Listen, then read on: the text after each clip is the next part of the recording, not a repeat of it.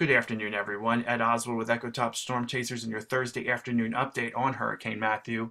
Matthew has strengthened quickly overnight and is now a Category 4 hurricane with 140-mile-per-hour winds. The center of circulation itself is passing to the west of Nassau in the Bahamas, and really if you're on the Florida coast, it's time to leave. You may have less than 6 to 12 hours at this point to get out, depending on where you're at along the coast. Matthew will approach the Florida coast later tonight and be near, if not over, the central Florida coast around sunrise on Friday.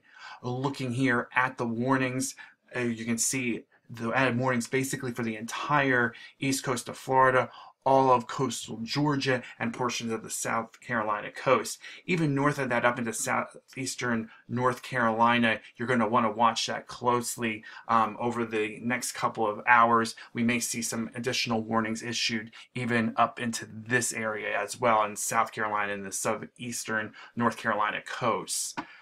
Right now, we're looking here at the prototype storm surge warning, basically the same area as those hurricane warnings, but do notice the surge warning in effect for some of these tidally affected inland streams and creeks. So if you're in an area prone to storm surge flooding, even a little bit inland, make preparations now, or better yet, follow any mandatory evacuation orders. Taking a look here at the visible satellite loop, what we're seeing is the storm itself made its way past Nassau. Nassau's here, and it will now continue to move into the northern Bahamas and towards the Florida coast. What I really like to show you is the rainbow infrared, and what you can see is these colder cloud tops have now completely circularly around that center of circulation. We saw before it was really disrupted here up to the north and west. It still is, but the core of the storm looks very, very healthy, and that is why we saw that rapid strengthening, especially this morning, which brought it back to Category 4 status.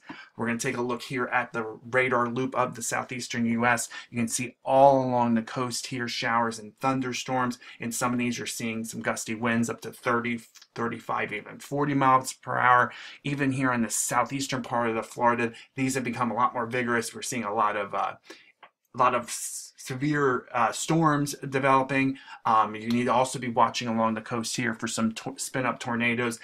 With any landfalling hurricane, we always get the possibility for tornadoes, and that's something that we're definitely going to see a higher risk of, especially as we move into Thursday night and overnight into Friday. What you can see here is the center of the storm just here on the edge of that. Can't see the eye yet, but over the next couple hours, we'll definitely be able to see that quite nicely on the radar.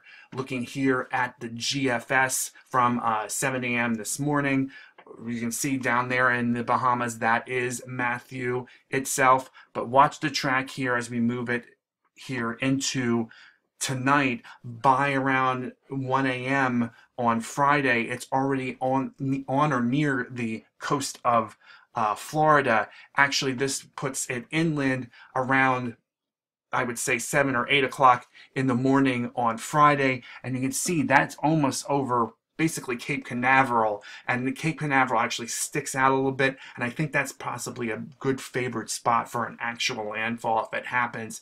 But as you move along, the GFS here really has one of the worst case scenarios for what could happen here. You can see it really hugs the coast, and it's actually moving just inland. You know, a lot of people going to be affected. That's even moving up into Georgia. It's still hugging the coast. I mean, you're going to Charleston. There's such a large area that's going to have this onshore fetch, which causes the surge, and be on the worst side of this storm all along the coast, because it's basically following the curve of the southeastern coast itself. We'll just let this play out here until the end, and you can see it starts to move to the east after that, but then may actually come across Florida as maybe a weak tropical storm and bring more rain there at the end. And you can see here as we stop the loop, that's still Nicole, and those two storms are actually doing a dance around each other, and combined with the high pressure system that we have built up here, that's what's causing these storms to almost pinwheel around each other. We see that a lot. It happened with low pressure systems. It's called the Fujiwara effect. Definitely something you want to look up. I won't explain it here, but I would invite you to actually do a little bit of research on your own. It's kind of an interesting topic. Here we're going to take a look at the latest tracks as of this morning. One thing that is nice that I'm seeing here is a lot of these tracks are keeping it for the most part off the coast. But again, as I was talking about, the Cape Canaveral area sticks out further than the rest of the coast, so I think they have the highest likelihood of seeing some kind of landfall from this storm.